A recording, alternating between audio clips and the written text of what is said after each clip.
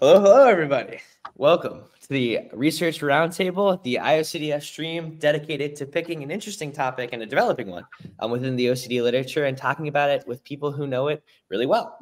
My name is Kyle King. I'm one of the co-hosts of the show. I'm a national advocate with the IOCDF, and I'm also a student. I study neuroscience at Yale, and I'm interested in OCD not only because I think it's really fascinating, but also because I have it. So a lot of the stuff that we talk about on the show is really relevant to the way I think of my own OCD and I think about it as it applies to my daily life.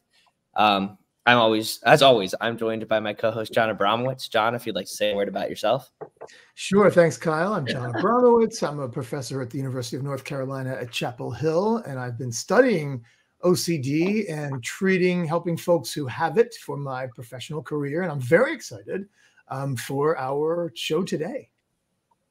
Yeah, and it's good. We already have some enthusiasm in the comments. It's already been a minute. We got a couple questions in there. That's good. Keep it coming. And for today, we're going to be talking about sleep and OCD, and we have three the perfect panelists to be discussing this topic. But before I introduce them, I do have a couple announcements that I got to say. First, this live stream is educational and is not intended to replace therapy. For treatment-related questions, please work with your provider or contact the local clinician.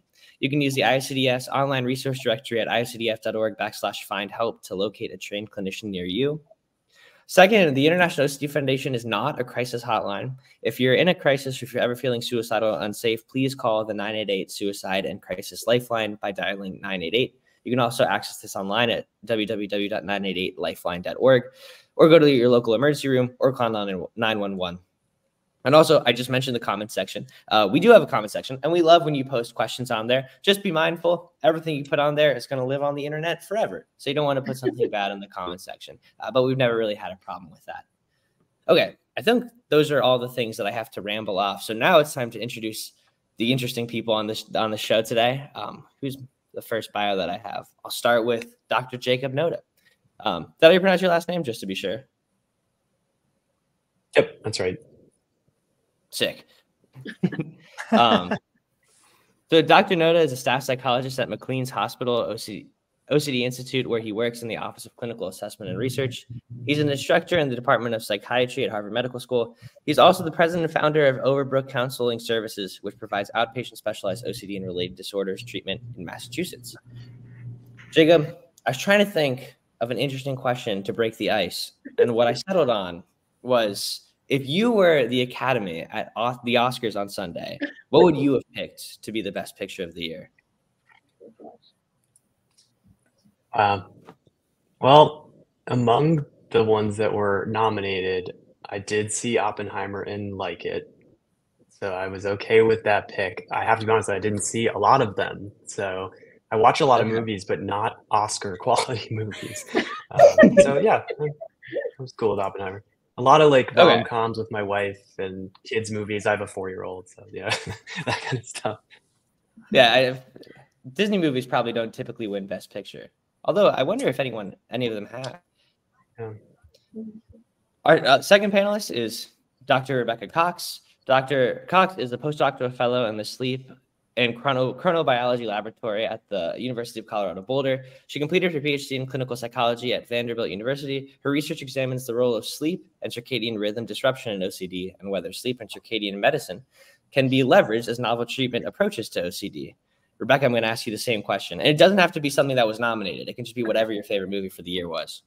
Okay, so similar to Jacob, I also typically do not watch Oscar quality movies, but I think it is a real tragedy that the Barbie movie didn't receive more recognition than it did. Yeah. Yeah, so I would definitely vote for Barbie Best Picture. I didn't see Oppenheimer. I don't know if you did, John. Great movie. Yeah. Oh, great movie. Yeah. I saw Barbie and I loved it. So I loved Barbie. Was Barbie nominated? No, it wasn't. I was surprised. I mean, I know that somebody got like supporting actor or actress or something. Yeah. From that. But yeah, no, they got it right. In my opinion, they got it right with Oppenheimer. I loved that. Maybe it was a little longer than it had to be. But yeah, I'm not going to sit down for 3 hours. I'm going to fall asleep. Which is It's a great story, though, and they're We're talking about OCD. Yeah, we'll talk about that later, John, off camera. Our third panelist is Dr. Meredith Coles. Dr. Coles is a professor of psychology at Binghamton University in Binghamton, New York. She has served on the faculty there for the past 20 years and founded the Binghamton Anxiety Clinic in 2004. The Binghamton Anxiety Clinic specializes in the assessment and treatment of OCD and provides services to both children and adults. Dr. Cole's research focuses on identifying novel approaches to understanding OCD. Most recently, they have developed a line of work examining the interplay between sleep and circadian rhythm in OCD. Dr. Coles, same question. You've had time to prepare. I have like zero pop culture knowledge, so Jake knows that. I'll go with Barbie because I saw that one. Okay, fair enough. Okay, so we don't have a lot of movie buffs on the stream today, but that's okay. We're not talking about movies. Well, Alicia just mentioned The Holdovers, which I loved also. That was a great one. I did hear that one was really good. But so we're talking about sleep and OCD. I started reading a little bit of some papers that I could find online yesterday. And like the first question that really jumped out at me is, like, this doesn't seem like an obvious thing to be looking into. Like, I wouldn't think, oh, like what might I associate with OCD? Sleep doesn't jump out as something that's like immediately clear. So what's kind of like the history with this research? Why did people start investigating this? Do you want me to go? Anyway, I was going to say, my answer is I learned it from Meredith, so Meredith should probably answer. Yeah, so Jake was one of my graduate students and graduated from my lab, so I teamed him. I just noticed several, like it was common for patients to come in and say they couldn't go to sleep till like 3 a.m. or 4 a.m. And I started noticing that like early in my career, and then I know a bunch of things converged. I had recently had a baby and I had lots of intrusive thoughts. So Jaws doesn't work on pregnancy and OCD.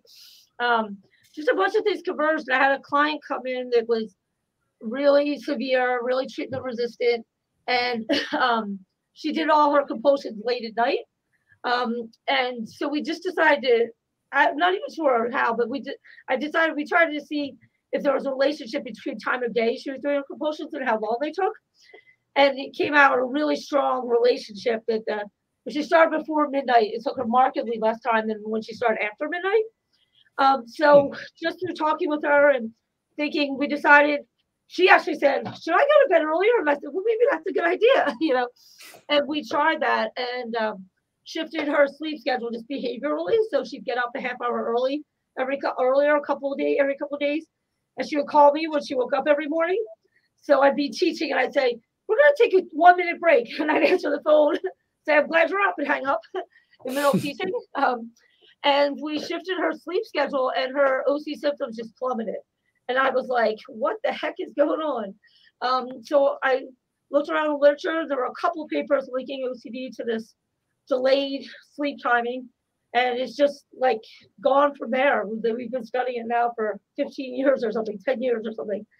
So it was really observing a client and listening to them and realizing I kept seeing it in clients. So maybe we should study it, you know, kind of taking from the clinic to the lab.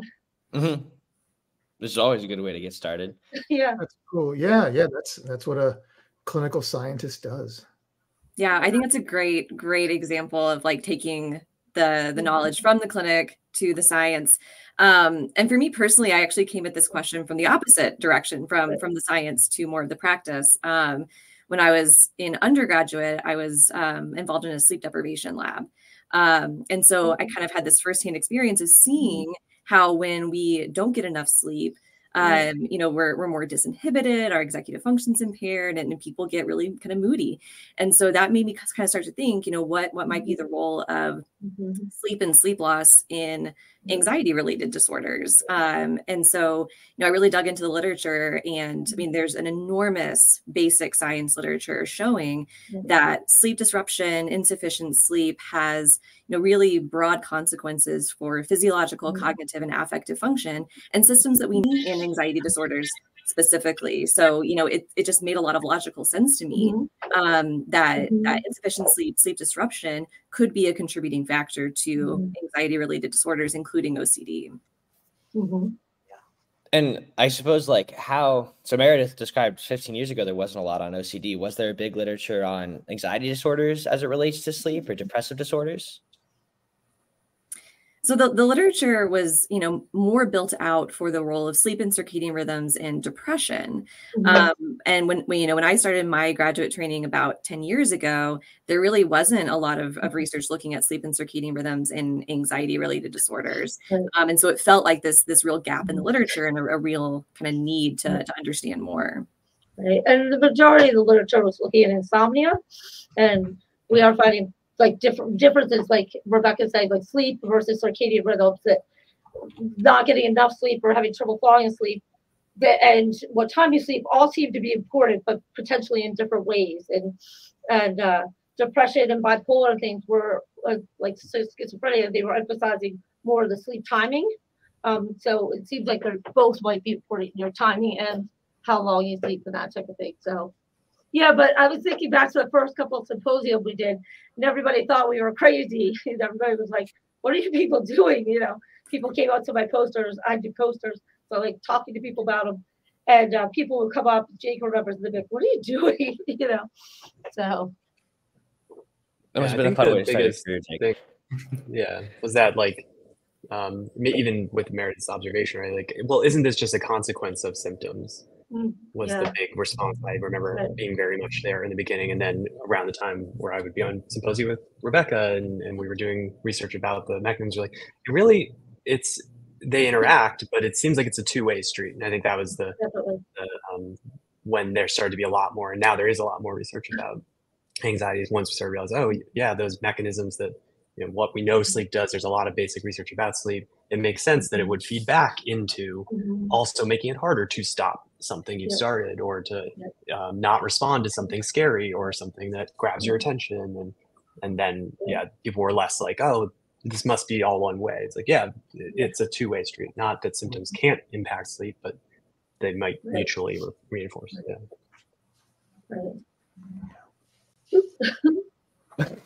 Boris popped in there for a second. So initially people's kind of like, I guess, critique of the work was that, like, obviously sleep plays a role insofar as like, if you have bad symptoms, you're just not going to get good sleep. And like, that was kind of the initial impression that was the end of it. Yeah, I think people assumed that it was, you're staying up late doing your compulsions. And in some cases that might be the case. Like the case I talked about, the first one we treated, that was in her case why she stayed up. But after that, that does happen, but we're also really finding that the sleep disruptions lead to symptoms, make people more likely to have symptoms. And when we found, like Jake said, it's usually both directions, but the papers where we have found only one of the directions has actually always been that the sleep is driving the symptoms. So that's something we've really looked at, and it doesn't seem, if anything, it seems to go the opposite way than most people would think. So you guys have done like more experimental stuff where you can glean cause and effect. Oh, that's cool. Well, we've done like longitudinal things. So yeah. we have a couple, and it's always been that way. I don't know. Yeah. We've piloted light boxes. Use a light box to shift your circadian rhythms, and we had good responses with that.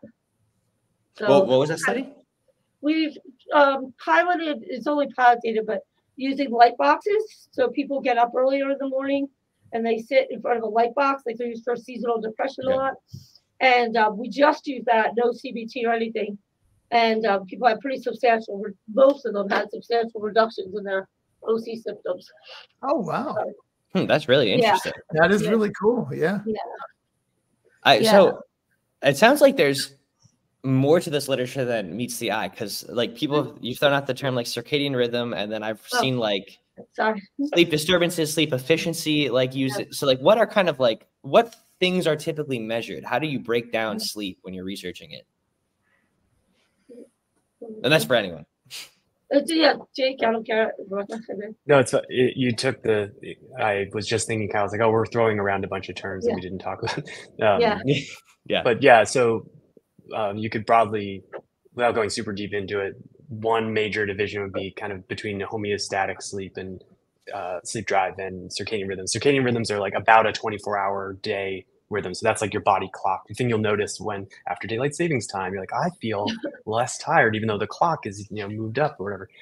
Or if you get jet lag, that's stuff that you're noticing, that you have an internal clock that doesn't just shift because the clock on the wall changed. And so that's part of what impacts when you sleep and when you feel sleepy. But it also does it's 24 hours. It's not just when you sleep. It affects when you're more alert and more able to do certain kinds of things cognitively during the day. And it works in opposition, really in tandem with the homeostatic sleep drive, which is the thing that I think most people think of. I've been awake for a long time, I'm tired, and that's usually, you need about 8 hours of sleep per, 24 hours of day. And there's more to it, but a lot of times people are trying to measure things that kind of capture bits of, some of this will measure some circadian rhythm stuff. And that's usually like either questionnaires that try to get at that, or if they can, they'll directly measure like melatonin secretion, which is a hormone that your body secretes in a circadian rhythm, or cortisol, or sometimes things like that.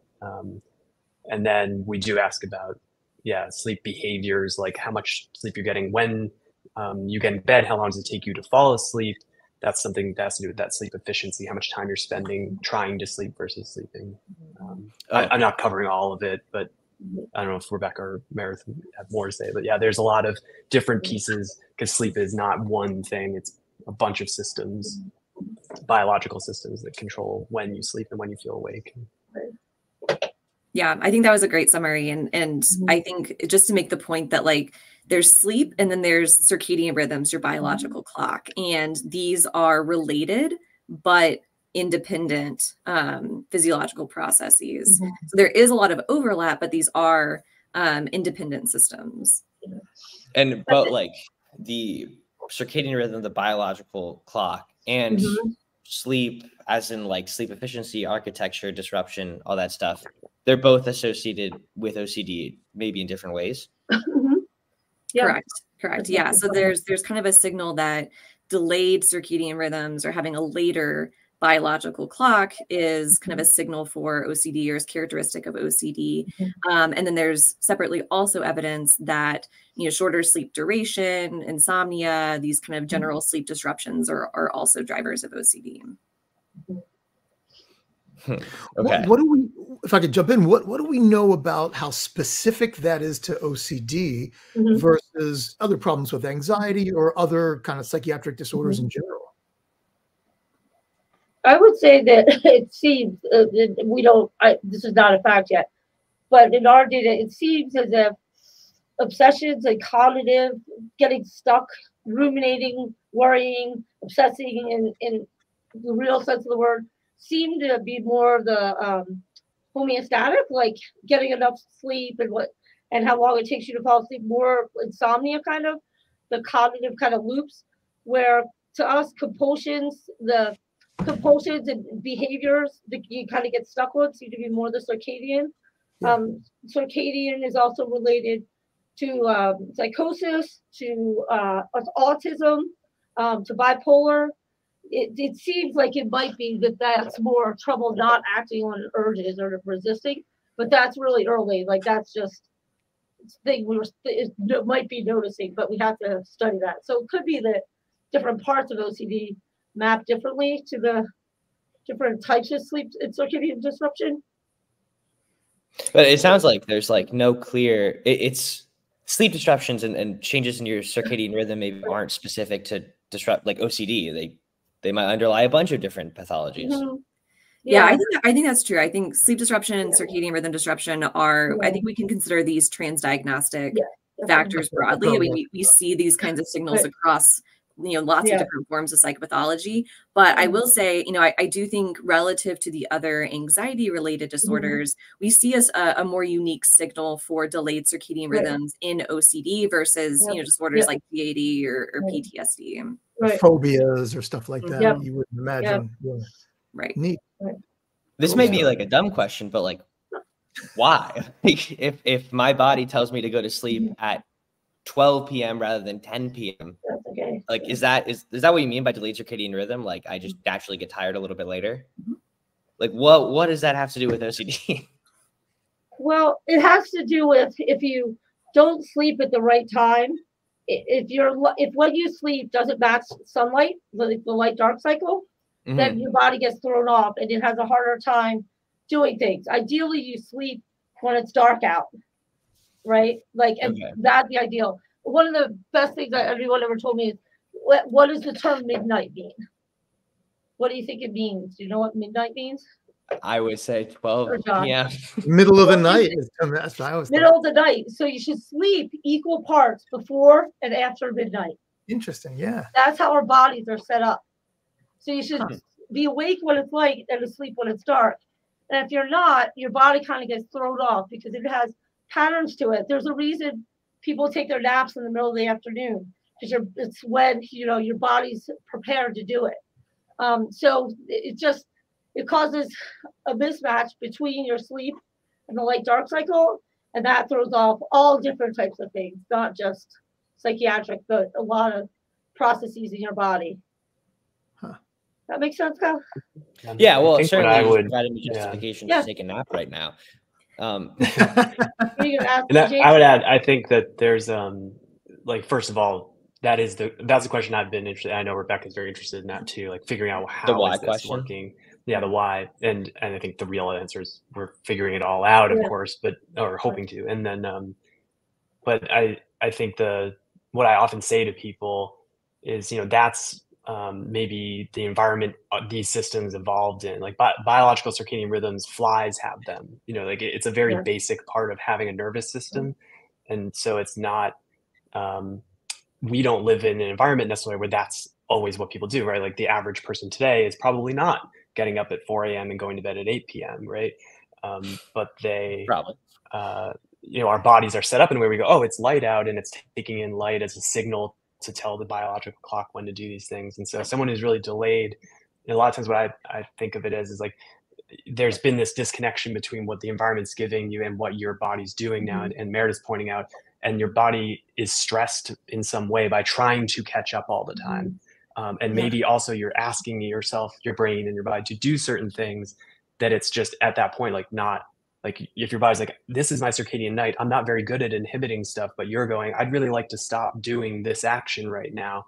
You might be like fighting an uphill battle in a way. So when we correct some of these things and we say, hey, use this light box, or try to get into a more regular circadian rhythm, because maybe you have none, you're just kind of like going to sleep whenever you feel exhausted. We're hoping basically that we can kind of align things so that it just makes it, like there's a little bit more of a platform for you to stand on to do something we know is already hard. Like, if you have OCD, inhibiting, doing a compulsion, or, putting your attention on something that you value and letting go of something that's scaring the crap out of you right now. And I think to me, that's often the, how is it doing it? Whether that starts like the sleep started first or the symptoms started first, I never know, because I always meet people at the point where they have both going on. But I think, and that's to John's question about experimentation, like there are experimental studies about some of this, and I think we need more to figure out like what pushes what around. But in the clinic, often it's like, it's much, much harder. And like Meredith, I always think about Meredith's first case study about that. I mean, like we saw she moved that thing, and then it was still hard for that person to do this. Like her symptoms didn't just erase or anything, but it was different, and she felt like she had a little more room to do something. That Meredith was talking to her about, like changing her behavior with this. And so that's what I usually think about. It's like you're just kind of at a disadvantage. You're not aligned with what you're asking or the environment's asking you to do. If it's like, now my kids all need me to do something, but my body clock is like, you should be asleep. That's how. That's like such a great answer. Oh no, it's okay. I was just gonna say, I think that's like a really great description. And two little points I want to add are, first, like the adaptive value of having a circadian rhythm, of having a biological clock, is that it allows us to anticipate changes in our environment, changes in environmental demands, right? Rather than to just be this reactive organism that, the sun comes up and now we react to that. We anticipate those changes because of our biological clock. And so if our clock is misaligned or, delayed, we've lost some of that adaptive value of having the clock. And then I think, this question of like, okay, so if there is this signal for, delayed circadian rhythms and OCD, why? Why is that specific to OCD, or what does that tell us? And I totally agree with Jake. I mean, the why is still a big question mark, but I think, you know, what we may be able to take from this is this idea of, okay, if our biological clock is misaligned with the light dark cycle, or with, you know, the environment that we need to be operating in, maybe that tells us something about the biological mechanisms of OCD, right? Maybe there's something really important physiologically about, you know, alignment, whether that's, you know, with, you know, the melatonin rhythm, the cortisol rhythm, you know, that may be able to point us to some, you know, interesting and novel questions about biological mechanisms. Well, and probably even more general, I love that point. Probably even more generally than that, just, you know, when we're tired, we're not cognitively at our best, right? And so it probably has something to do with not just OCD, but just in general, our cognitive or psychological functioning. Most definitely is tied to you know, circadian rhythm and there are papers showing that just disruption of circadian rhythm causes more intrusive thoughts in just anyone in normal populations. There's been some pretty big articles showing that recently too. So when we treat people, when we've shifted people's schedule, it's interesting because they report on questionnaires and things. When you ask them questions, it seems as if they don't feel as compelled to respond to their urges right away. So the measures show that they're like not engaging in their compulsions as much. But they don't kind of realize that. All the self-reports will come out that way. But if you interview them and talk to them, they won't report that. But then about 2 weeks later, they'll get insight and they'll start reporting that. So it's interesting. Like on the questionnaires, we see ratings, we see they're changing, but then they don't report it until 2 weeks later usually.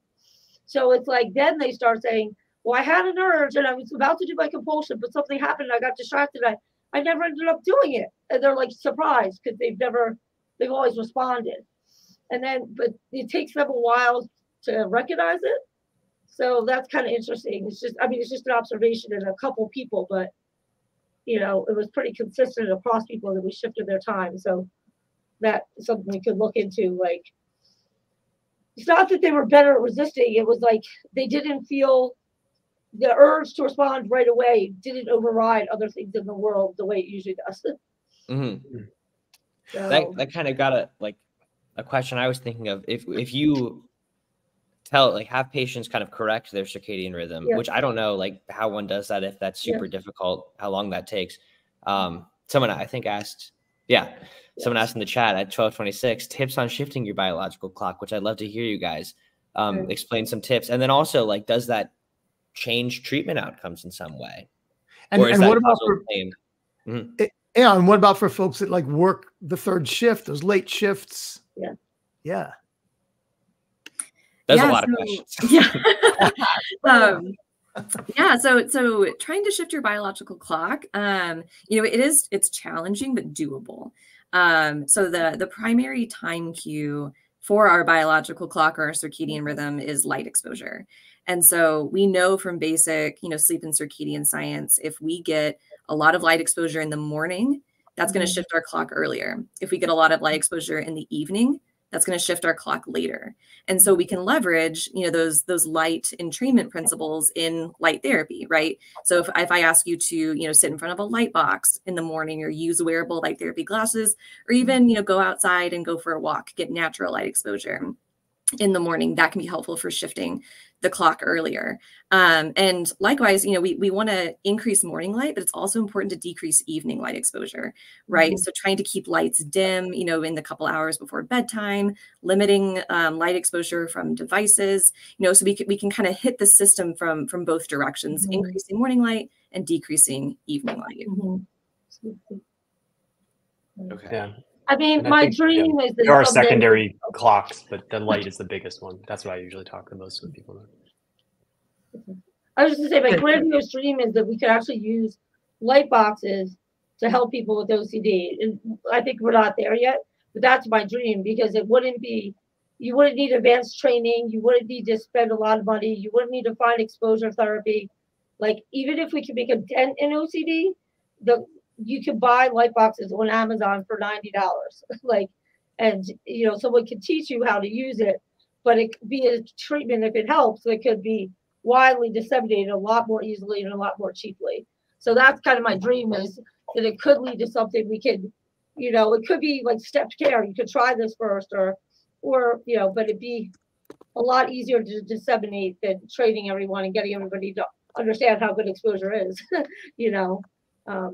So that's my grandiose dream, because we can help more people. Jake, you mentioned the term secondary clock. What does that refer to? Really what I should say, like the term they use in the research is Zeitgeist, like time givers.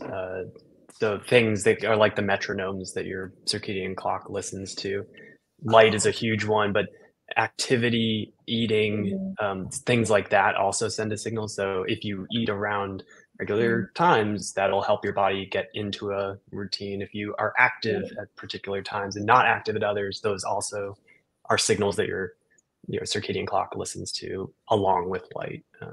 So I talk to people about that, exactly like Rebecca said, like you could use a light box, you do things like that, but it could be turn down the lights in the evening, try to do anything different than stare at your phone. Even if you turn on the blue light thing, it's not that totally erases the effect of staring at your phone, but like some of these things you can do can help. And in the morning, open the shades, let the light in, go for a walk in the morning. Stuff like that is all practical stuff to move your clock. And there's some, like Rebecca said, it's not always easy for people. And a lot of times when I meet with people, I'm very thoughtful that, sort of pitching is like, these things work, they do, but it's not always easy to make that kind of a thing work for you and fit into your life. And there's some evidence too, perhaps, that people who have a tendency toward delayed sleep phase, like might have less responsive clocks, that they're, going to have to work harder and get more signals than an average person to stay in line with the sleep during the night and wake during the day schedule. So you might find like, hey, I'm doing that stuff, but I still drift late. That might be a time where we go, oh, like we might want to think more about, can we stack some of these up, or there are extra things you'll need to use, maybe compared to just some other person who's like, oh yeah, like the sun shifted earlier in the day and I started waking up earlier and that just happened without me really trying to. And that kind of stuff. Why wouldn't that be on a continuum, right, of how easy it is to shift your biological? What about and I see this in my clinical work, probably most folks do if you work with OCD, folks who, and it's often, your younger folks who stay up late, maybe because of their OCD, and then they're sleeping during the day, they're going to bed at night. Their parents are like, our kid is always asleep during the day. Yeah, I think that's a good question, Johnny. You brought up shift workers too, and I think there's these naturally occurring subgroups that are more prone to it. Another one is pregnancy, the shifts that occur with that, or people starting residencies, like or ER docs. There's a bunch of like naturally occurring populations that would be great to study, and it's just we haven't got there yet because we're growing in people who think this is a valid topic, but it just takes time, and I think they're all populations we need to look at. So I don't know if I answered your question, but I think there's a lot of groups we can look at the impact. And a shift work you brought up, I mean, honestly, I would try to see if they go on vacation or if were they different before they start shift work. But ultimately, maybe it's not ideal for someone with OCD to do shift work. Like we don't know yet. We have to study that. But I think there are these naturally occurring populations that would be great to help us understand what's happening.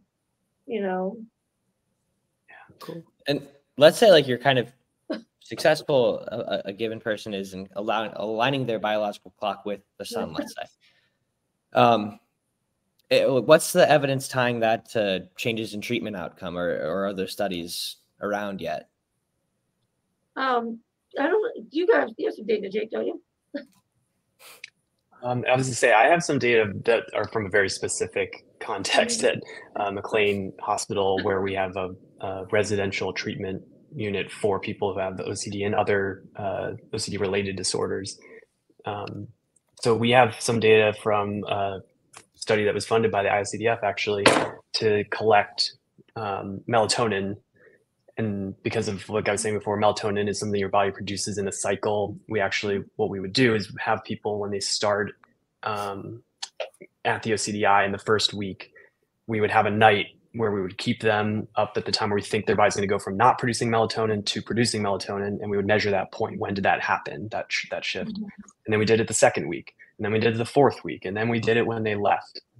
And the goal of that study was to measure that along with self-report data about when they're going to sleep.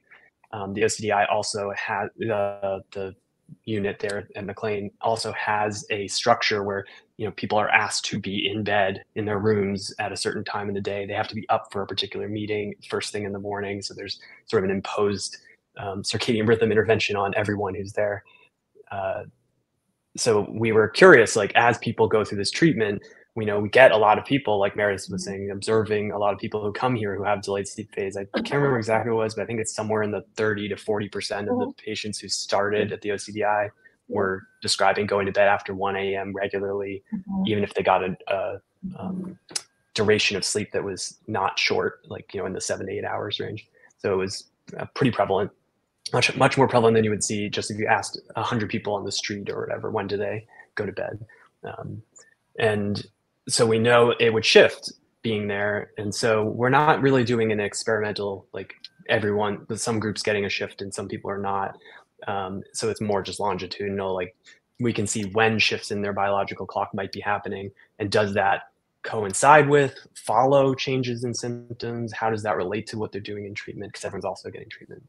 And what we found was that in the beginning of treatment, so right when you get there through the first couple weeks, there's a relationship where having to shift more. Sorry, I'm going slow because I want to make sure I say it the right way, because it was a kind of analysis that was kind of trickier. But if you had to shift more from your biological clock was shifting more than your treatment was, your symptom improvement was greater in the very beginning of treatment. But then it became such that after that, it went the other way. Like if you were shifting more from like week 4 on or 2 to 4, so like the second sort of portion of getting into treatment, if you were shifting more at that point, your symptoms were not getting better as much. Everyone was getting better overall, but the rate of that was different. So in that context, for example, there was a relationship where they were, we're not showing that doing this causes a change in those, but they were coinciding. And I know there have been other people doing similar kinds of things where you look at like what's happening at the same time, or, and Meredith mentioned pilot data about what happens to treatment or symptoms when you do a sleep intervention. But that's one example of the kind of thing that we've been doing, trying to go past the point of just asking people, like, when did you sleep? And now going more towards, so what's your actual biological clock doing? Because that's not the same as when you slept or when you felt like you were sleeping.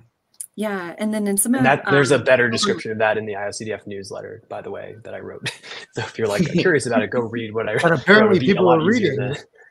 Yeah. And I was just going to add, in some of my ongoing work, which is funded by the IOCDF, we are conducting a pilot randomized controlled trial of light therapy for OCD. So doing kind of what I described earlier, increasing morning light through wearable light therapy glasses, and then decreasing evening light by asking people to be in dim light for the couple hours before bedtime. And the placebo version here in this trial is a placebo wearable light therapy glasses. So we install like multiple layers of neutral density filters over the bulbs to create a placebo device. So it looks visibly the exact same as the active device, but the light level that's being emitted is substantially lower. And so this is ongoing. We're still collecting data, but what we're seeing right now in this trial is that those who are in the active treatment condition are reporting large effects for decreased daily intrusive cognition compared to those in the placebo condition. So we have some promising results so far, but stay tuned for final results later on. I love that. That's Yeah. really creative. Are they getting any sort of like drug, behavior therapy, anything like that as well, or is it just the light therapy? Great question. So there's no drug. There's no, like, we're not, administering exogenous melatonin. There's no traditional, psychotherapy for OCD. So no ERP or CBT. The only other addition to the active treatment condition is that we ask them to keep a fixed wake time. So we're kind of stabilizing sleep timing in addition to targeting the light exposure. Ah, that's really cool. When will you have, what's your sample size going to be? So goal sample size is 30, so 15 and 15. We've had a tougher time recruiting post-COVID, but right now we have 6 and 5. Very cool. Okay, so you got some ways to go, but that's, no one's done a study like that before, so that'll be really, really cool. Yeah. Is this kind of the first randomized control trial looking at something related to sleep and OCD? Yeah.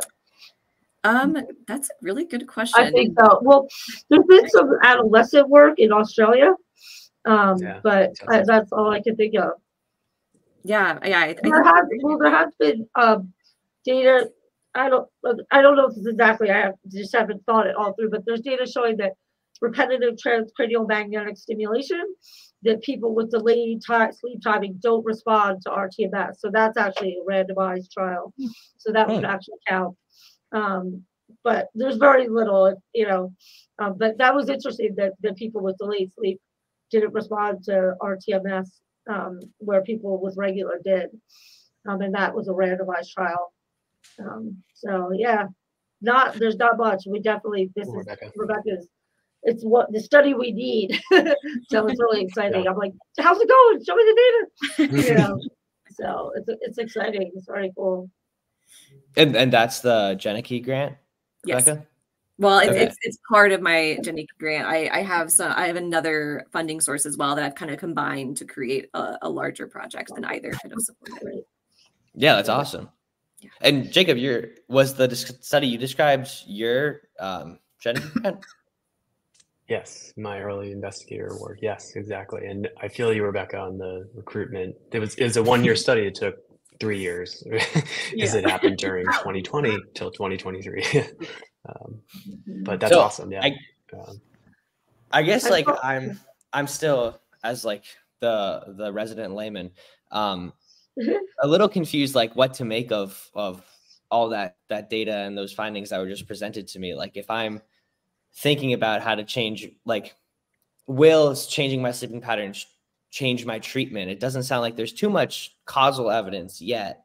And there's some associations, but like, how would you summarize it for someone like me? Well, one thing I would bring up is what's the risk of going to bed an hour earlier, right? So I get to watch less YouTube. You can record it and watch the next day. Just get up early and watch it instead of staying up late. But I think that's one of the things I like about this. It's pretty hard. I mean, if someone's bipolar, you need to pay attention. And there are some medical conditions where, the light boxes might not be a good match for if you have some eye problems. But in general, like the risk of going to bed an hour earlier is pretty low compared to the potential benefit. So we do need to study it, and we do need to know how it works. But I love how easy it is to disseminate and try it. If it helps you, great. If it doesn't, it's not a big cost. It's not a big investment.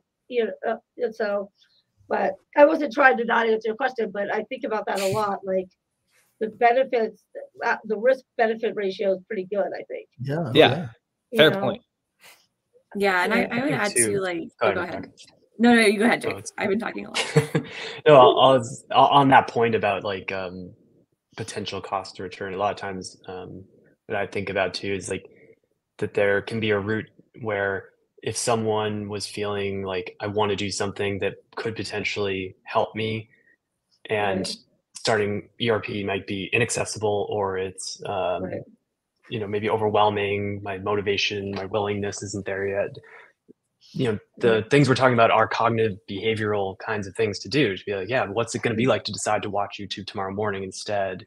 Why would you be motivated to do this differently? You're starting to interact with your own behavior and your own experience, 1 foot in, 1 foot out, just like you'll do later. And if it did make an impact and you're feeling good and it helps you get into doing the ERP part, that'd be awesome. Maybe it would have an impact without you ever having to do ERP, maybe. But a lot of times I think about it that way. It's like, yeah, this is great. Like if you're motivated to work on sleep, let's work on sleep. Because like Meredith's saying, I think it probably would make most people, have some quality of life improvement if they want it. And then it could also lead into, hey, I'm doing this. I changed something that was a big deal, like a pattern I've been doing for a long time. And now maybe I could try something else too. Yeah. I'm researching. Oh, go ahead, Meredith. I was going to say there's so many things that we're finding were related to circadian rhythms that it could help a lot of other things. Like we're finding that circadian rhythms, like staying up late, makes chemotherapy markedly less effective. Wounds heal quicker if you're cut during the day than if you're awake late at night and get cut. Like the average hospital stay goes from like 4 to 7 days up to almost 20 days if you cut yourself at night versus during the day. It's related to chemo or to cancer. One side, it's related to insulin processing. Like there's so much data coming out that being up in the middle of the night is not healthy in a lot of other ways, that it could be helpful in other ways that you wouldn't even think of. If you happen to get cut during the day, it's a lot better than getting cut at night. There's just such a wide net of data coming out. I think, it makes total sense from what Rebecca was saying. We were all kind of talking about earlier on about how, we are not nocturnal animals. We're meant to sleep during the night. And so things just work better. We're primed to function better. Our eyes work better, photoscopic versus photo versus scototopic. I forget what it is.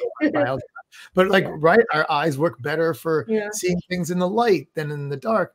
It's fascinating stuff. Really interesting, Mm-hmm. There were a couple questions in the chat. I want to turn to the chat to do our guests some good. People were asking about how medication might interact with sleep, and I suppose just I'll pitch that to you as an open topic. Actually, how does medication interact with sleep?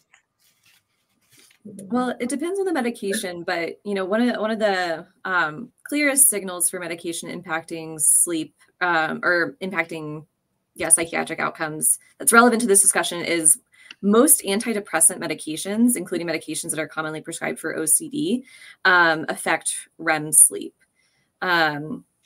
So oftentimes in depression, we see kind of a signal, and we actually see this a little bit in OCD as well, a signal for kind of REM pressure. So more time spent in REM, going into REM sleep quicker, having a denser intensity of the rapid eye movements themselves.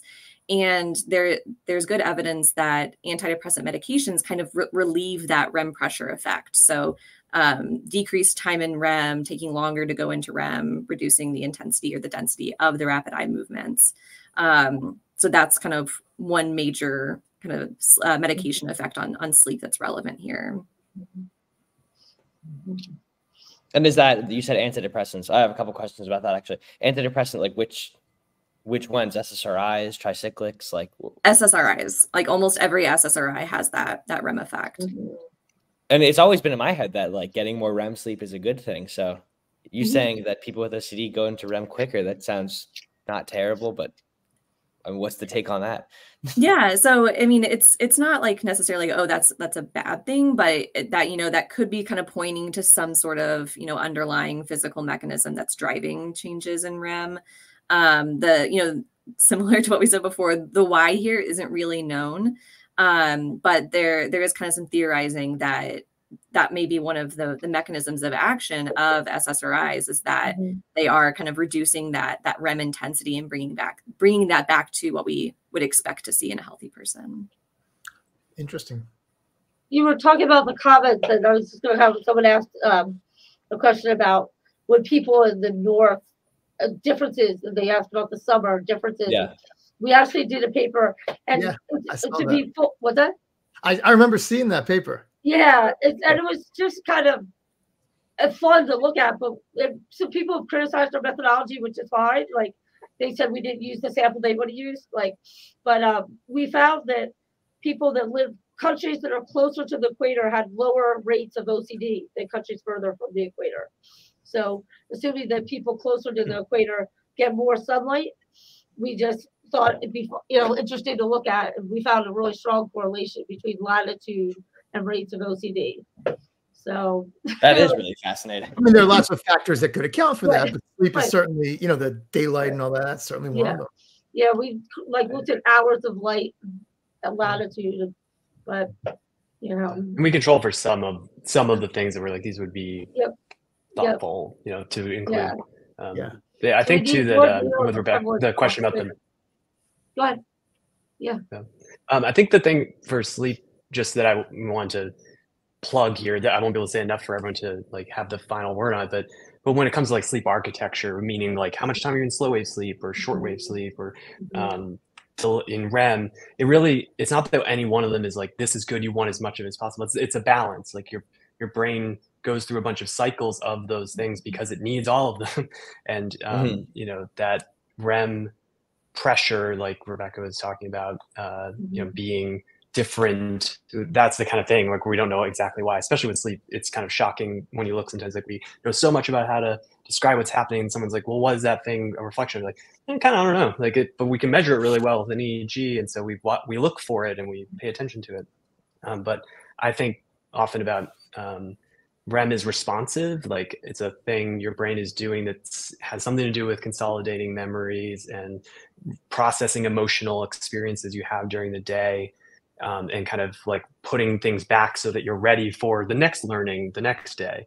And so maybe some increased pressure to do that, doing a lot more of that is, you know, related to or connecting with like, I'm having more of a drive to need to try to process a bunch of this stuff and I'm not getting through it, and my brain wants to do more of it and is sacrificing the stuff it needs to do with these other things like slow wave sleep, which is helpful in, you know, kind of more like physical restoration and feeling more awake, and you know, like you get that from slow wave sleep. So it's not necessarily that you always want like a ton of one or the other. It's a balance, and things being out of balance is the thing we're kind of all like, oh, I wonder what happens when things are out of balance with sleep. But it seems pretty opaque, like once you try to dig into like what does it mean to be not in slow wave sleep for that long. Right. Yeah. And I guess subtle differences, right? It's not this person doesn't ever slow wave sleep. You might get someone who's like, they spend 20% of their time there versus 40% while they're asleep or something, because your brain does all of these things every time you sleep. It's interesting, but complicated. And then I guess we spent a lot of time talking about circadian rhythm, and I had like I have a document of questions, and there's a whole bunch of questions about like sleep efficiency and like, you know, waking up in the middle of the night, which are those related to circadian rhythm? I don't know if that's like kind of the same topic. Well, I would say they're related. I mean, I think, you know, if you're trying to sleep at a time that is not consistent with your biological clock, you're going to have a harder time sleeping, right? So it's going to take you longer to fall asleep. Your sleep will probably be more disrupted. You might wake up more in the night, and that's going to then result in lower sleep efficiency. So sleep efficiency is just the ratio of the time that you spend asleep to the time that you spend in bed. You know, so you want that ratio to be like, you know, if you turn it into a percentage, like 85, 90 or higher. So you want to be spending the majority of the time that you're actually in bed, actually sleeping. But for people who have, like, for example, insomnia, they typically have lower sleep efficiency because they're spending excessive time in bed trying to sleep, but they take longer to fall asleep and they wake up more in the night. And so, yes, like that would be related to the circadian rhythm, you know, if you're trying to sleep at a time that's really not consistent with your clock. So like when you look at sleep efficiency and OCD, like let's say you're looking at circadian rhythm, delayed circadian rhythm, and you control for sleep efficiency, does that change the results at all? Or how does sleep efficiency relate to OCD? Thing I would say is I think of sleep efficiency as a clinical tool that was developed for cognitive behavioral therapy for insomnia. They needed some way to help people guide themselves on doing things like stimulus control and sleep restriction, basically saying you want that to get higher, and the way we do it is not you better sleep more, but instead being like, get out of bed, don't be in bed for very long, because that's actually building up an association between bed and not sleeping. And so you'll get in bed and you'll be stressed and you won't sleep. And so it's a thing that people measure, and it's easy to measure, so people look at it, but it's not really a reflection of like that's what your body does. It's kind of like the broadest measure of how much time are you trying to sleep to how much time are you sleeping. So people report on it, and then there are definitely papers where people like look for differences in sleep efficiency between people who have OCD and people who don't or something. But to me, it's like that tells me almost nothing about why. Is it because they're in bed super early? Is it because they're in bed super late? Is it because they're waking up a ton during the night? All of those would make sleep efficiency low. And any three, those could be because of hyperarousal, those could be because of circadian rhythms, those could be because of low sleep drive, like any of those things. So it's more of a clinical tool than it is a mechanism. Okay. So I guess there's less questions asked about like how sleep efficiency or sleep disruptions may be associated with some facet of OCD. So I don't know if you guys see different things. Yeah, I mean, I don't know. It's tricky. I mean, there's potentially some value to kind of breaking sleep down into these like really, specific variables. But, ultimately, I'm not sure that I would expect there to be like, sleep onset latency or how long it takes you to fall asleep is really like the sleep thing for OCD versus there just kind of being an overall signal for disturbed sleep, whether that's problems falling asleep, problems staying asleep. I feel like more of a global sleep perspective is probably more helpful than kind of trying to pinpoint like, which specific piece of sleep is the driver. Yeah, it's definitely good to have clarified, because I was here thinking that like we should think about each individual facet of sleep. But I mean, one thing I've taken away from this conversation is like circadian rhythm is a way more powerful and all-encompassing topic than I would have ever imagined it to be. Yeah, we agree. Someone asked really briefly in the chat, they're confused about the discussion of SSRIs. And they asked, is it good to reduce REM sleep through SSRIs? Is it detrimental to lose REM sleep because of SSRIs? Just thought I'd have you guys answer that to clear it up. Yeah, it's a good question. So I mean, my impression of the literature is that there's a sense that excessive time spent in REM is kind of a marker of psychopathology broadly, and decreasing that excess may be one of the ways that antidepressants work.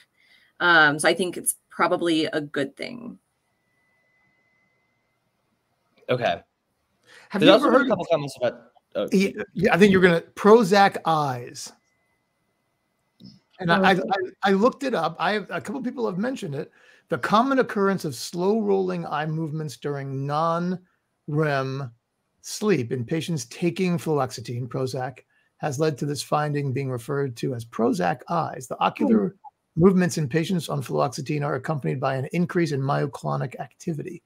I've never heard of that. I also don't do a lot with medications, though. Yeah, I've never heard of that. I mean, slow rolling eye movements are like a marker of falling asleep. So that's something that you will see characteristically on EEG when someone is making the initiation from wake to the earliest stage of sleep. So that's not something that's like weird in general in sleep. And that is different than the rapid eye movements that you see in REM. But yeah, I'm not familiar with like a specific effect of Prozac on slow rolling eye movements. Cool. Yeah, I'm not as familiar with the medication part for sure. But yeah, same. I would have said the same thing as Rebecca about that kind of thing. Myoclonic means like as you're falling asleep in that process of going into the early stages of sleep. So maybe it's like people are staying in that longer or coming back to that more frequently, because you do every cycle, you go back into the shallow end of the sleep pool and then go all the way back to the deep. So maybe that there's a redistribution of how much time you're spending in that. Sleep's it's really fascinating. Has anyone ever done like an EMA study with, asking folks, how was your sleep last night? Oh, sorry. Physiological momentary assessment. Where you proposed them to NIH, but haven't gotten funded for one yet. We're revising and submitting Shame again. on them for not funding. So we'll see. You get little reminders on these things like, how did you sleep last night? And tell me about your OCD, symptoms today. We've done it like paper and pencil kind of, smaller versions. And that's the data where we're able to show that changes in sleep were leading to changes in symptoms, over time. But we could do them better with money. We have some pilot data at McLean also that we were doing an EMA study and they let me add sleep questions, but we have very small sample and again just within our really specific group of people in treatment. I'm interested in seeing too what are the kind of state effects of staying up late one night or 2 nights versus someone who really has a delayed sleep phase that they've had for 20 years or 50 years. Some of the dose effects and pulling apart state versus trait. Like if you stay up late, I don't know if you have thoughts about that, Rebecca, but like is the cumulative effects versus the short-term effects? I don't know if you have thoughts about that, but yeah, so it's something that I'm kind of collecting some data on now. Sure. So in my current project, we do a melatonin assessment, like Jake was saying, where you're trying to capture that melatonin onset. And to do that, we ask people to stay up 2 hours later than usual so we can make sure that we're capturing that onset. And we are collecting data on OCD symptoms and repetitive negative thinking hourly during that assessment. So we may be able to kind of ask that kind of question. Yeah. Oh, okay.